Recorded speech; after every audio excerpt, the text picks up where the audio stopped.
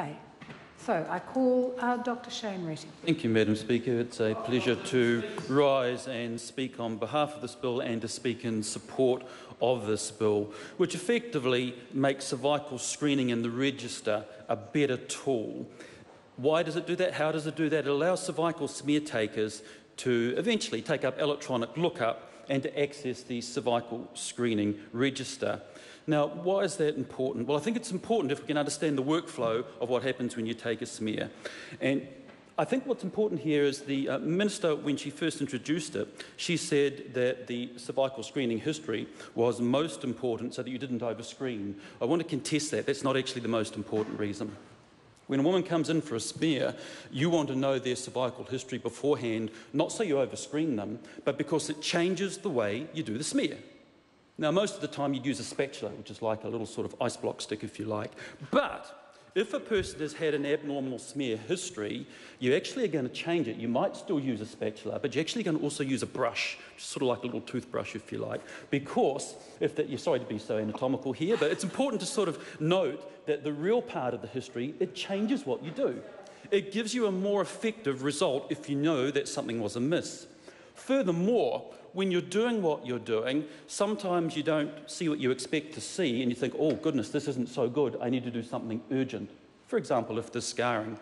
But if you know from their history that they've had a colposcopy, it's totally explainable. That's why they've got scarring. You can proceed as normal. So I think it's very important to know that the reason that we want the cervical history is because it changes what you do in the moment.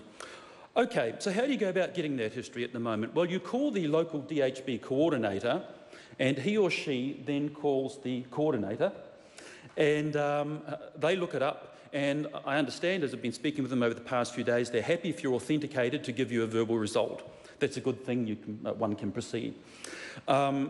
If not, what they'll then do is fax it to you, as was mentioned. Now, it's been explained to me that sometimes a cervical smear history can be 20 pages long, and they're doing dozens of these a day. You can see the cumbersome sort of process that this entails. When I spoke to the registry coordinator here in Wellington, she said that this is a common occurrence across a number of DHB coordinators, cervical smear coordinators. So clear efficiency gains here. What's broken in the current Act? Section 112J is what's broken. It wasn't clear around disclosure in the Act when it was first created. So this new legislation meets current privacy codes. It meets the Privacy Act 1993. More specifically, it deals to access, it deals to use and retention, and it also deals to disclosure. Now, when we pass this bill, as has been noted, efficiency will improve, but the real efficiency is getting the electronic lookup for a smear taker, to be able to go straight there without going through coordinators. Now, there are some problems associated with that at the moment because the cervical square register is an old register. It was actually formed in 1990, and if we go back as to why, as has already been mentioned, it comes out of the Cartwright Inquiry 1988, and the screening register was established in 1990. Why is that relevant? It's relevant because you can't do lookup today because it's old technology. From your GP desk, you can't do direct lookup into the cervical screening register.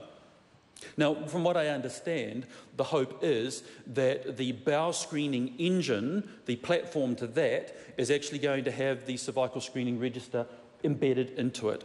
So you will be able to do direct lookup. And then I think we'll have the maximum efficiencies that this Act is entailing.